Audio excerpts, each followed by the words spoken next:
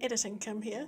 Just quickly, before I start, I just want to do a little disclaimer and say don't take anything I say in this too seriously. Don't go after the people because they have a different take to you.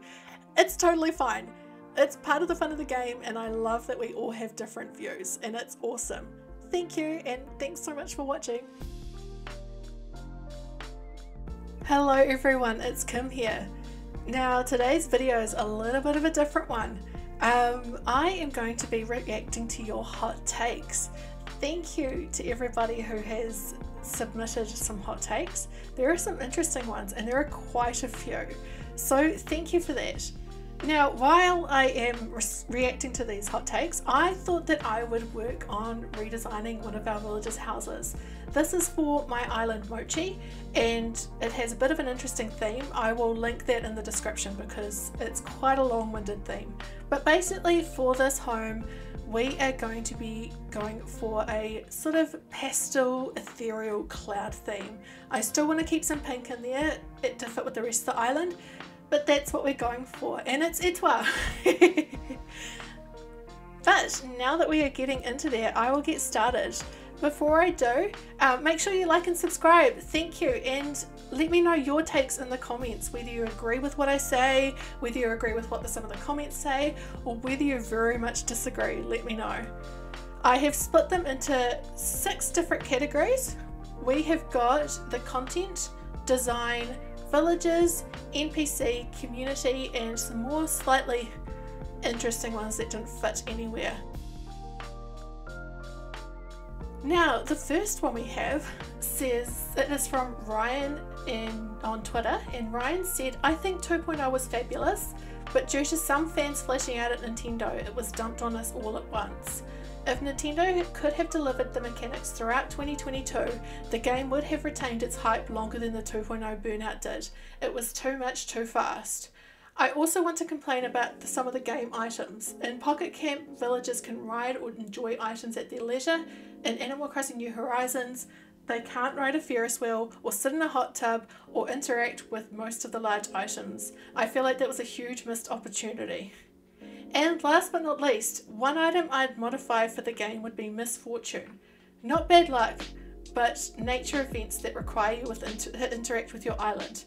Have storms damage trees, require maintenance like raking leaves. So let's start with the 2.0 update. I 100% agree. I definitely think they were planning to space things out longer because they knew that it would be years before a new Animal Crossing game would come out, and so they wanted to, I guess, milk things as long as they could. I mean, milk's probably not the right word because it sounds a bit nasty, but I do think they were intending to keep things to be updated slower. In saying that, Nintendo aren't one who, and I'm not saying this in a bad way, Nintendo aren't the sort to necessarily listen to fans. So I agree, but also, even though I said 100% agree, I do, but with a caveat in that it may have been the point, may not have. And as for some of the items in the game, yeah, so there is some talk about this, and that the fact that a lot of the items were actually outsourced and made by a different company. They weren't made by Nintendo, and I think that may be where this comes in to play. I guess, you know, that a lot of the items may have worked better with more interacting, but they don't, and I completely agree it'd be fun. I think it's a combination of that, but also the fact that the Switch in itself is a limited console. Now, granted, the DS was, 2DS, 3DS were way more limited, but I still think it may be partly that as well. And misfortune, that would be fun. I agree, that would be really cool, as long as it didn't ruin my game too much. I just, you know, it would be, I think, you know, with the little caveats that it could, you know, that you don't lose things too much. I don't want it to become too much like, say, SimCity or something like that, where You know what I mean? There's big destruction. But great ones, great takes, Ryan. Thank you. Next one came from Discord. It was Lily, and Lily said cooking is one of the best features that Animal Crossing added to 2.0 besides the storage sheds. This is an interesting one for me. I agree that the cooking is really, really cool. Do I ever use the cooking DIYs? Never. It is very, very rare for me to use the cooking DIYs. So I agree to a point, but I also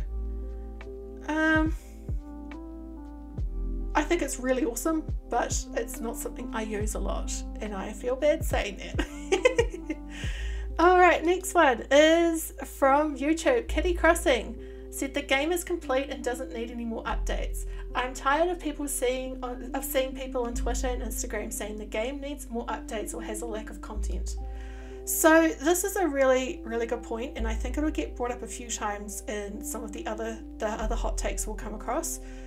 I would love the game to have more, but I agree that it doesn't need it. It is such a full, huge game, and I do think a lot of the reason that people want more content or think it's missing things or think it needs more, while there are things I would love to change, I'll add that, I do think some of it comes from the fact we've put over 1,000 hours into it, a lot of us. Like, I've put easily 1,500 hours into this game and I have no plans to stop, but I do have breaks and I do sometimes wish there was more, you know, if I didn't have my channel, I would probably be taking more breaks than I do, but my channel does keep it fun for me for sure. And honestly, it's, other than The Sims, it's probably one of my most played games ever. Angus on Discord said, I think we should interact with our friends more by, let's say, being able to give them a hug. I think the game could really look really friendly to those who just think you're making an island with people on it. I do think more interactions like that would be really cool. Just little things that if you could do them with, say, the villagers or with your friends when they were visiting, if they were just, like, there are a lot of cool interactions, and if you do them, the villagers often respond and do them back. But I agree that things like a hug or a high five, even a high five would be really cool. Or maybe it's just me that still thinks high fives are cool. No. But I definitely agree, Angus, and I love the reactions. I love that they added a whole lot of dance moves, but I could do with more. Last one that comes under content is from Peppy Penguin. Hey Peppy, and it is from Discord, and Peppy said, I'd say we should be able to put custom designs on the outside of our house. It could look super beautiful. So this makes me think of Grow Song of the Evertree, where you can put, like, you get wallpaper, I guess. I was going to say custom designs, but you get wallpaper that you can put on the outside of your house, on the roof, and roof decorations, and it's so cool. And I agree that, I mean, I just think the house exterior decorating is kind of limited. A lot of the colours don't match, and I agree. I definitely think that would be cool. So 100% with you there, Peppy. Next, we're up to design. Now, as you can tell, content and design are going to have some sort of similar themes through them. But first one is Samantha on Twitter. You don't have to use paths everywhere or at all. If you like the grass, leave it. Absolutely. I think people get too focused on thinking they have to put something everywhere, and you don't. Open space can look really great in the game. So can the grass. I think it looks awesome, and I think it's just, you know, and if you want to put something in that space but you've got this big open area, just put something simple if you want, like a little picnic or an outdoor theatre, something that uses the grass. I totally agree with that. Chloe on Twitter, Chloe Plays, says, New Horizons is essentially a decorating game, and you'll enjoy it more if you appreciate it for what it is, rather than comparing it to New Leaf or previous Animal Crossing games. So I definitely think that this is something, a trap a lot of people fall into, is they see what's missing from it compared to older games and focus on that rather than on the awesome things that this game does have that those don't have. Alright, now this one, as you can see, I replied to at the time. I love this one. It's probably one of my favourite takes I got, and it's something that I really value and think is important that people remember. So Diablo Shadow said, hot take, your island is beautiful because it's yours. As you can see, I replied with, I love this so much. I sometimes hear people in chat saying bad things about their own islands because of something they see on stream, and it's like, no, your island is awesome too.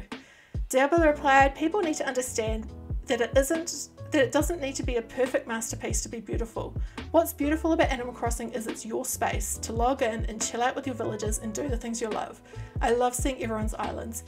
And this is 100% true. I think some people make absolutely amazing islands, and because they're not these super complex, detailed things, they insult their work and put themselves down, and I don't agree with that. I think, you know, your island is your island. It's your, you know, you've put hard work into it. Oh, my battery's low. You've put so much into it, your heart and soul, and that's totally fine if it looks different from what other people do. I love seeing the differences, and if you want to make super complex, detailed islands or want to be fancier with your work, then have the patience. It takes a really, really long time to get your skills up. Now, I can't pronounce this name, so I won't even try. But the simpler your island, the nicer it is. And now if only the big tree would come back like a new leaf. I haven't played New Leaf long enough to know what the big tree is. I'm sorry.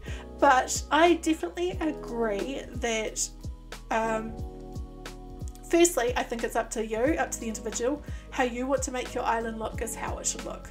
But as a personal thing that I like is I really appreciate it if an island is open and, well, doesn't necessarily have to be open, but is easy to navigate. I love clear paths. I love just things like that to make it for me as a visitor that I can get around without getting lost. And also for people that like, just because I'm someone that likes to actually play the game and not just decorate, even though I do love decorating, I really like to be able to get around an island easily. So that's a great take. Next up we have villages. Now this is going to have some interesting ones, I think, because villages can have pretty, people can have pretty passionate opinions and takes when it comes to villages. First up, Vicky-chan says, Raymond is an overrated villager, and because of him and the fact that you can swap out and buy villages, it has made the villages into a trading card game, and I hate it.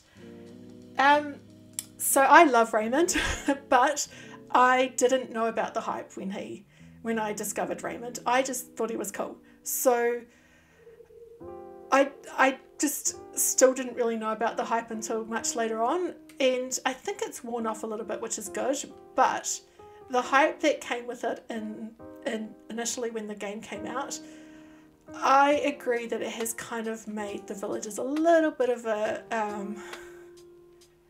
people treat them a bit like an asset, if that makes sense. They get traded a lot, and again, this game, I think it's really important to remember how you want to play it is how you play it. There are so many different ways to play Animal Crossing New Horizons.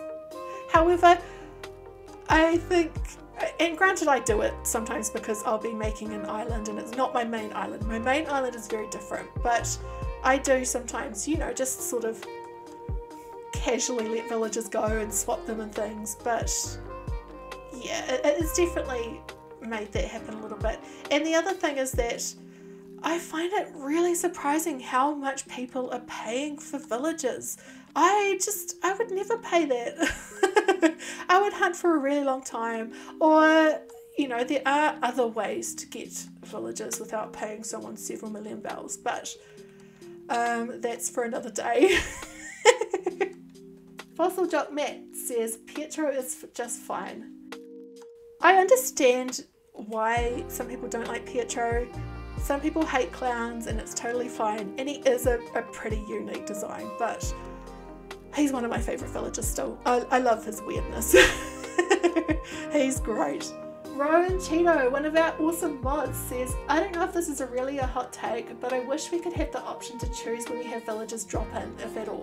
This is my first Animal Crossing game, so I was excited for the feature before, but now I'm afraid to stay in the house for too long. The visitors, they really do like visiting, don't they? And they just don't leave. But I've started, if they visit and I don't want to interact with them, I have just started pretending to leave and just letting them leave, and then I get back to whatever I'm doing. So that's a tip if you need a way to, you know, if you want to get back to whatever you're doing and the villagers won't leave, just pretend you're leaving and they'll go and you can get back to what you were doing. I highly recommend it.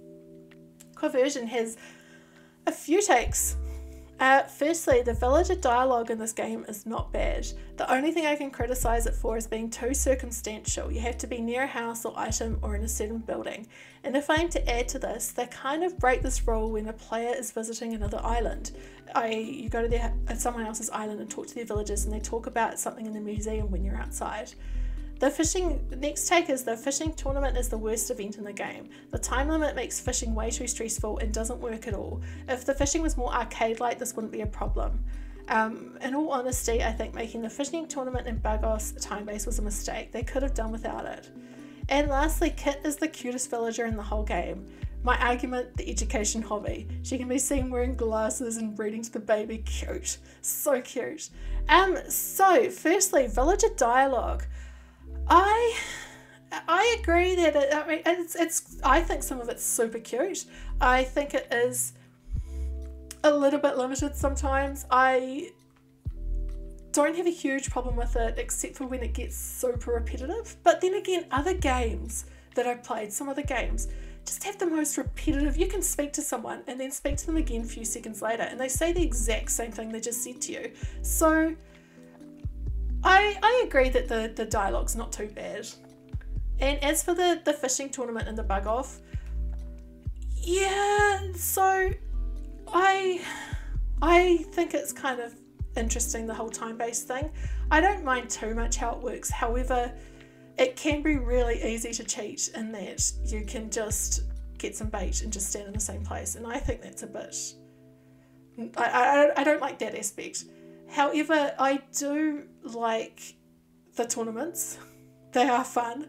I just wish that they were a real challenge, that there wasn't a certain amount that you could catch and that was it in the 3 minutes. And I do wish they just kind of mixed things up ever so slightly. I don't know how they would do that, but yeah. I agree to a point. And as for Kit being the cutest villager in the whole game, that is something I honestly can't comment on because I have not interacted with Kit enough to agree or disagree. Alright, next one. The Roth woman. Roth, hey! Says, Isabel is the gatherer of feedback, not the judge for the island rankings, and thus shouldn't be blamed for deciding that your island is not good enough. In fact, judging from her reactions, it looks like she learns the island's star ranking only when you ask her and is thus finding out at the same time you are. This one is such a good point. I had never even considered this or thought about it, and I think it's so true. She only gathers the feedback. She's not the one that says those things. So to blame her, well, I mean, not that anybody does necessarily, but to blame her for that feedback would be a little bit unfair. But yeah, that's an awesome one, Roth. Thank you for that. Picnic Animations, hey Peck, says people don't really care about their villagers. If you stop to talk, they're actually really nice. So I think I know where this has come from. A lot of people that make content like I do, we spend a lot of time designing on stream rather than in videos, rather than actually hanging out with and interacting with our villagers. And it's not that we don't. I spend a heck of a lot of time with my villagers off stream and chat with them, and I love them. They're so awesome, and I value them for their, you know, who they, like, their personalities. It's like Clay. He's my ride or die. He's awesome, and it's not necessarily about the way he looks. He's just my guy. So I definitely think that more people do think that way than you realise, but doesn't come across that way online. Don't get me wrong, there are some people that do think that way, and we've discussed that a little bit before with the people that treat them like trading card games. And yeah, now we're just gonna, this is unrelated, but we're just gonna ignore the fact that people can't get their legs in here. I may move it again, but that's the position for now. It's probably gonna move again. Trial and error, part of the fun.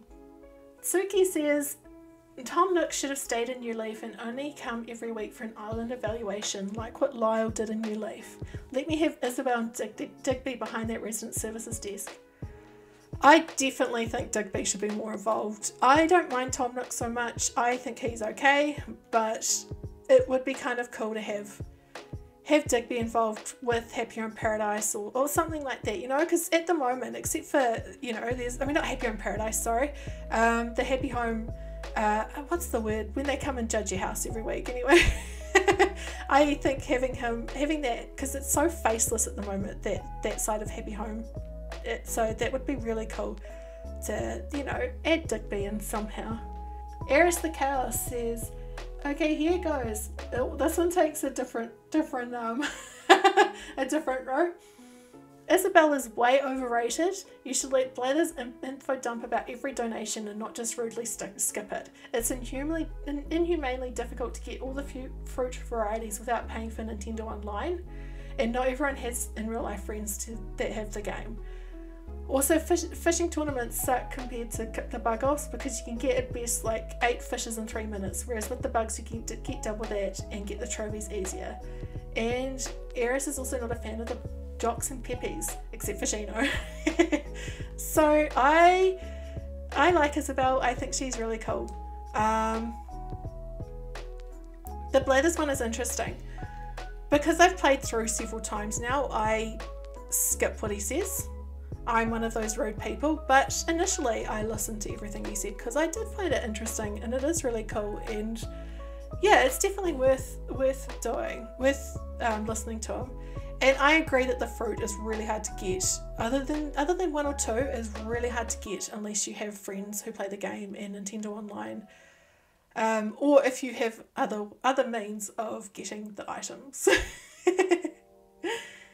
And another, yeah, the fishing tournaments, it's the same, like I think I was mentioning that before. They're fun, but not quite right? You just can't, there's not enough variety, you can't get more than 8 at a time, and yeah. As for Jocks and Peppies, I can handle max 1 Peppy and 1 Jock on my island at a time. It's not that I don't like them, I like the more cruisier personalities, except for the Grumpies. The Crankies. The Crankies are awesome, and I'll have loads of those on my island. Rose got another one. Rose says that she likes Daisy May's nose drip as a fellow allergy sufferer, and Wisp is one of my favourite NPCs. He's the first rotating one you ever met, and always makes you go, "Aw." I don't like Daisy May's nose drip. Purely just because I'm a bit of a germaphobe. And it's just, I can't do it. As for Wisp, I like Wisp, but the Wisp in New Leaf is so much cooler, and his outfit's cooler, and he lives in a genie's bottle, or something. He lives in something. And I can't remember off the top of my head, I'm pretty sure it's a genie's bottle, but I think that's pretty hard to beat. So that's why it's not that I don't like Wisp, he's just so much cool. Oh, that's the wrong item. He is so much cooler in New Leaf. Ryan has another one, but this time on YouTube. Museum Day. I wish this was a more interactive occasion. The museum is huge and has so much to offer. Searching for items to get the plaques is alright, but I feel like they could have done so much more, including bring Blathers out to the plaza. Yes! I enjoy Museum Day, but like the stamp rally, it's fun, but there's just not that much to it. There's just not, like, cool, I've done this, what next? But there isn't anything else. And it's a little bit disappointing. I 100% agree. And Blathers spends a lot of time inside.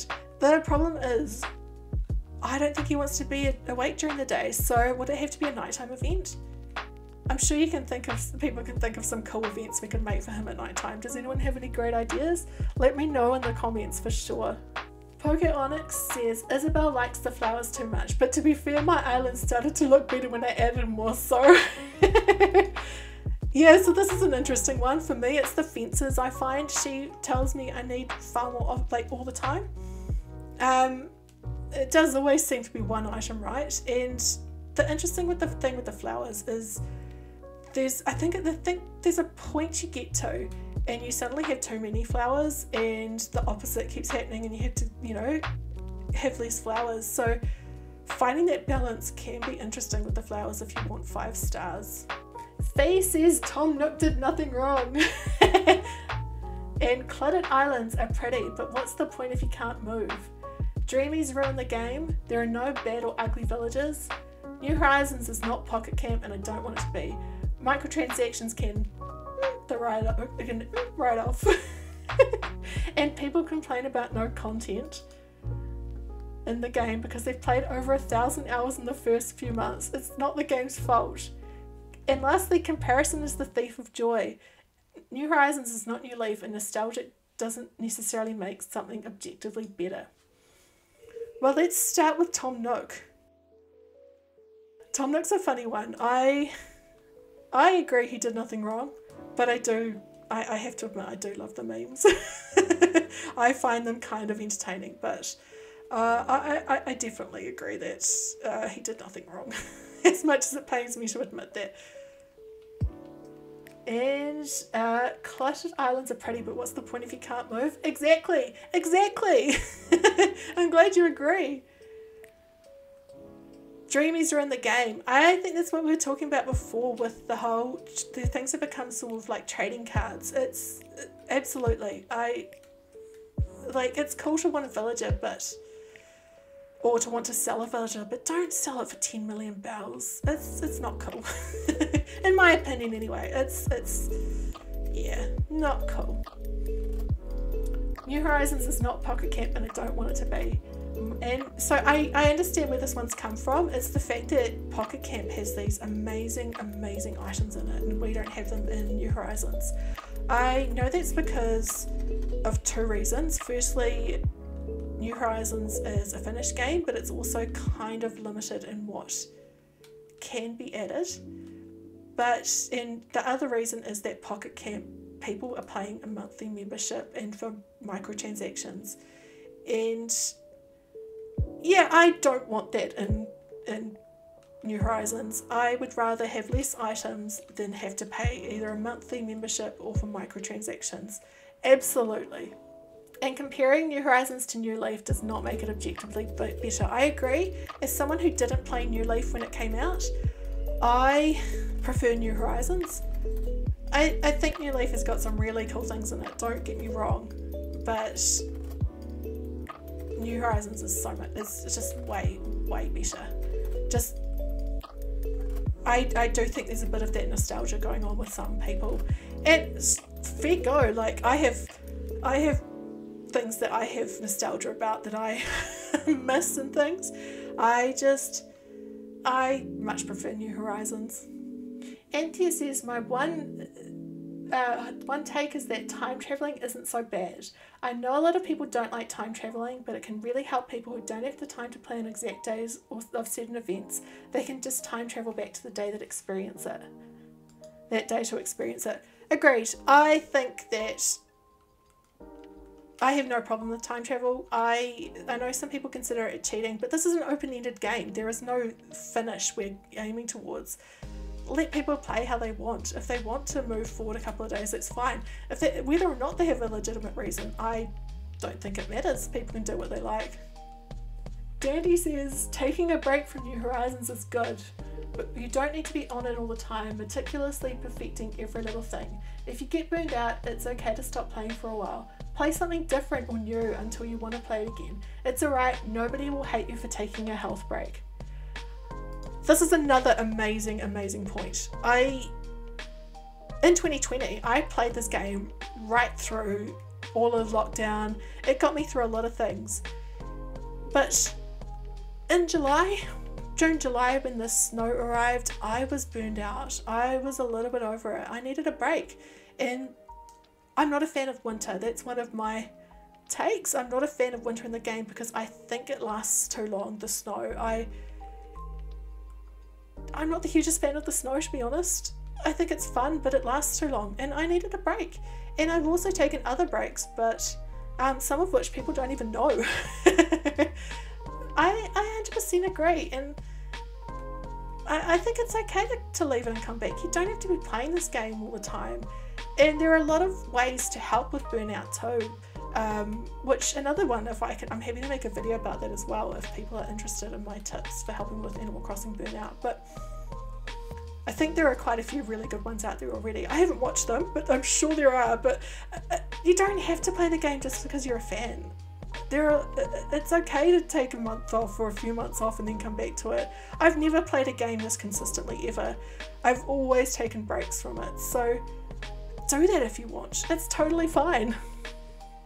But it all comes down to that it's the main thing, which is that it's your game. Play it how you want. You know, you're the one playing it. You're the one designing. Do designs you like. They don't have to look the same as what everybody else is doing or what all the content creators are doing.